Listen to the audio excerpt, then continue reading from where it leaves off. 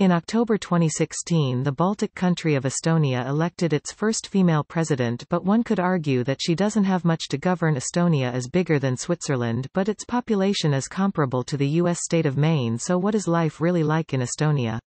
Well, Estonia was once a socialist Soviet republic. However, since regaining independence in 1991, the country joined the EU, NATO as well. Western Estonia's free market economy is growing every year and its government debt is among the lowest in Europe. Said the country does have a considerable income gap, with the top 20% of the population earning as much as 5 times the bottom 20%.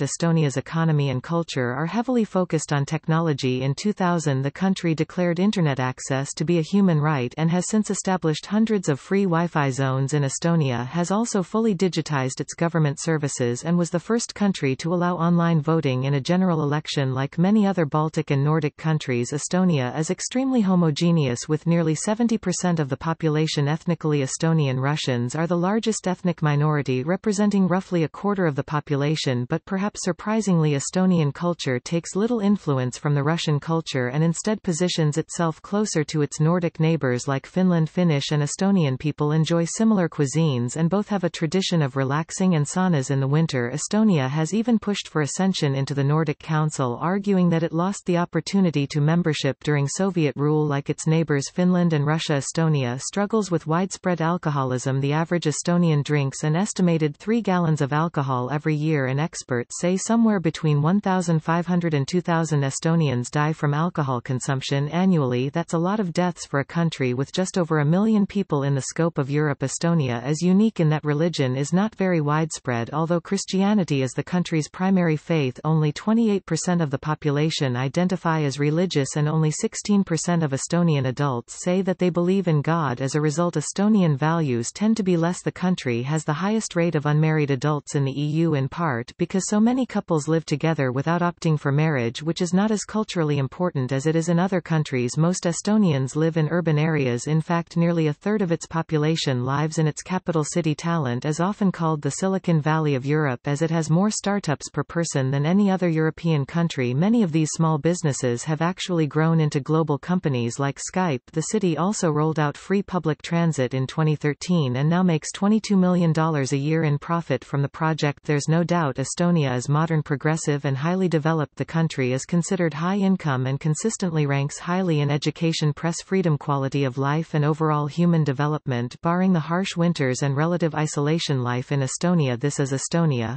Subscribe to us for more videos.